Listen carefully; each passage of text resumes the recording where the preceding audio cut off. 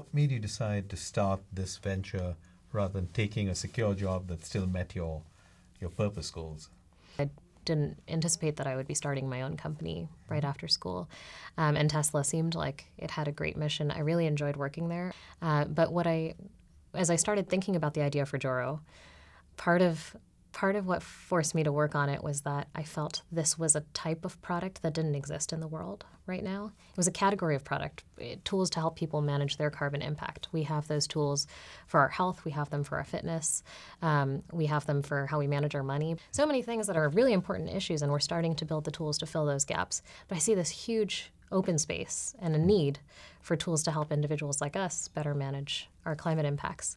And it felt like there's so many smart people working at Tesla right now. If I don't work there, the cars will still be made and the batteries will still be made.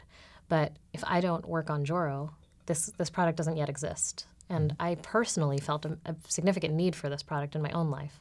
I was having trouble making these sustainability trade-offs, and I knew other people who were having trouble making these decisions too.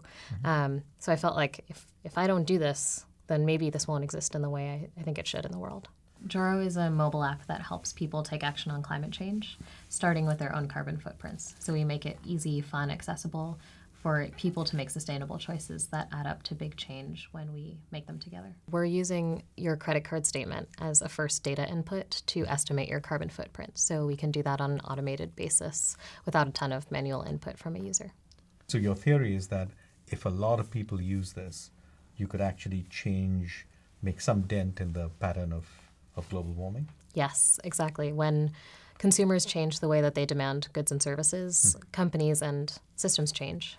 So, for instance, Americans are eating 19% less meat over the last 5 years than we did previously, and we're seeing that with a huge change in the amount of non-meat, plant-based offerings. And so Joro is a tool to accelerate that demand and to surface it.